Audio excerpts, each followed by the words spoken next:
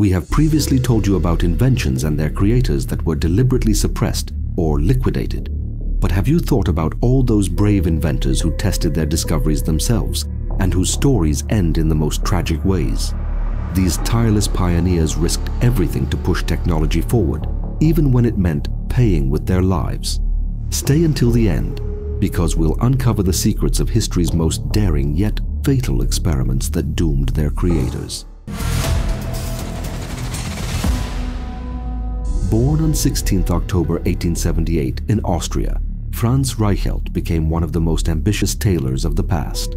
As a young man, he moved to Paris, where he established a successful business serving a predominantly Austrian clientele. In 1909, Reichelt became a naturalized French citizen. His passion for flying began in 1910, when aviation was still in its infancy. Inspired by the first airplanes and the potential of flight, Reichelt imagined a parachute suit that could save aviators from disaster. He began designing and testing prototypes, initially dropping dummies from the 5th floor of his apartment building. In 1911, Reichelt's dream gained momentum when the Aero Club de France announced a prize of 10,000 francs, or about 50,000 euros to date, for a practical parachute that did not exceed 55 pounds. Despite numerous failed tests and breaking his leg in one of them, Reichelt did not give up. He believes his parachute suit needs a higher platform to succeed. So he heads to the Eiffel Tower, lobbying the Paris authorities for permission to conduct his experiment from this iconic structure. After a year of persistence, Reichelt finally received permission from the Paris Police Prefecture to test his invention. However, the approval was given on the express condition that mannequins would be used. On February 4, 1912, the artist was given the right to use the device. Reichelt arrives at the Eiffel Tower at 7 a.m., wearing his parachute suit and accompanied by 2 friends. A crowd of journalists and onlookers had gathered and were waiting to see the mannequin launched. To their shock, Reichelt announced that he would make the jump himself. Despite pleas from his friends and spectators to reconsider, Reichelt climbs the tower. At 8:22 a.m., he steps onto a small table near the edge of the first platform, 187 feet above the ground. On the recording, we see how for 40 agonizing seconds Reichelt seems to hesitate, perhaps sensing his impending doom. Finally, nevertheless, he jumps. The suit, instead of unfolding, folds around him, causing him to crash into the ground with even greater speed.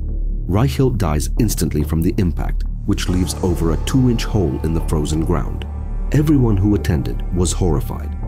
The press documented every detail, from the police measuring the depth of the crater to the public reaction. After this unfortunate incident, some referred to Reichelt as a brave inventor, while others criticized his recklessness. More than once, the haste of inventors to show their creations to the world in order to witness their discovery has cost not only their own lives, but that of others. Such was the case with Horace Lawson Hunley, born in 1823 in Sumner County, Tennessee. Horace grew up in a time of rapid technological advancement and societal upheaval.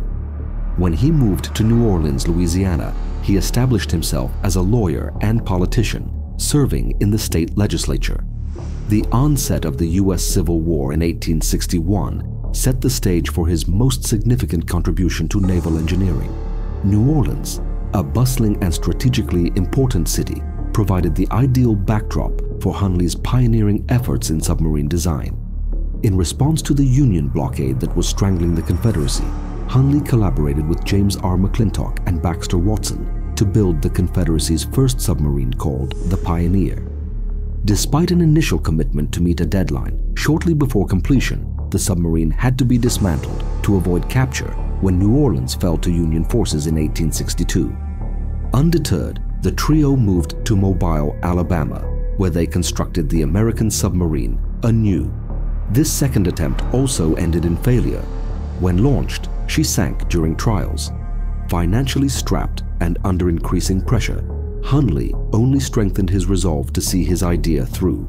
Left without funding, he invested his personal finances and led the development of a third submarine, which would bear his name, H.L. Hunley. In fact, the submarine turns out to be a marvel of ingenuity. It was manually propelled by an 8-man crew and was designed to dive and resurface, which was groundbreaking for the time. Again comes the time for a demonstration, which takes place in Mobile Bay. The submarine successfully sinks a barge, convincing Confederate leaders of its potential.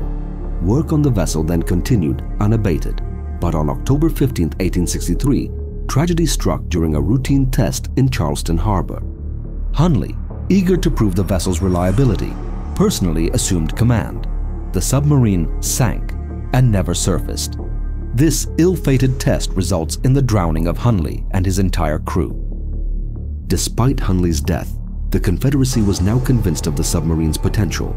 It was located, retrieved, and prepared for a new mission. On February 17, 1864, with a new crew led by Lieutenant George E. Dixon, the Hunley embarked on a historic mission. The submarine successfully attacked and submerged the USS Housatonic, marking the first time in history that a submarine submerged an enemy warship. However, the Hunley fails to return to port and disappears with the entire crew. The mysterious fate of H.L. Hunley puzzled people for more than a century until it was discovered in 1995 and brought to the surface in 2000. The study of the vessel and its crew provides invaluable insights into Civil War-era technology and the bravery of those who operated the submarine. Today, the H.L. Hunley is preserved and displayed in Charleston, South Carolina, as a testament to the ingenuity and sacrifice of its creator and crew. In the early 20th century, another visionary engineer, Thomas Andrews, embarked on a similarly ambitious project.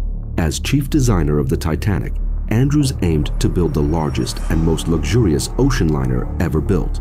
While the Titanic represented the pinnacle of naval engineering, it also had a tragic end. Thomas Andrews Jr. was born on February 7, 1873, in Comber, Northern Ireland, into a prominent family. His uncle, Lord Pirrie, was a key figure in the Belfast-based Harland and Wolff shipbuilding company. From an early age, Andrews showed a keen interest in engineering and ship design. At the age of 16, he began an apprenticeship with his uncle's company, where he rose to managing director and chief designer, a position that would one day lead him to his most significant project, the Royal Mail ship Titanic. As his career progressed, Andrews was involved in the design and construction of several notable ships. His innovative ideas and commitment to safety and luxury made him a respected figure in the shipbuilding industry. Despite his position and the prestige of his name, many conflicts arose in the conception of the Titanic. The project aimed to create the largest and most luxurious ocean liner of its time. Andrews faced numerous challenges, including design complexities and safety issues. Although he pushed to have more lifeboats, his recommendations were rejected in order to maintain the ship's aesthetic appeal. On 10 April 1912, the Titanic departed on her maiden voyage from Southampton. Andrews was on board as part of the Guarantee Group, tasked with monitoring the ship's performance and making necessary adjustments. But he would never be able to make those adjustments because on the night of April 14th, the Titanic was wrecked. Andrews quickly assesses the damage and realizes that the ship is doomed. He informs Captain Smith that the Titanic will sink in a few hours, setting off a dramatic effort to save as many lives as possible. After the collision, Andrews devoted himself to helping passengers get to the lifeboats, urging them to put on life jackets and prepare for evacuation.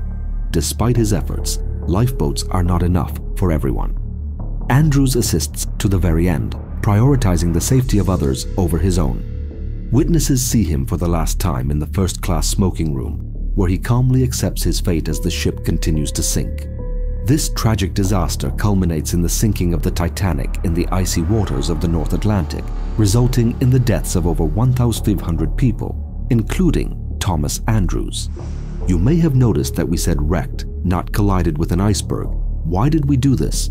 You can best understand by watching our video, Greatest Historical Events That Did Not Happen the Way You Think. Click the video on the screen now, and in a second, we will be together again.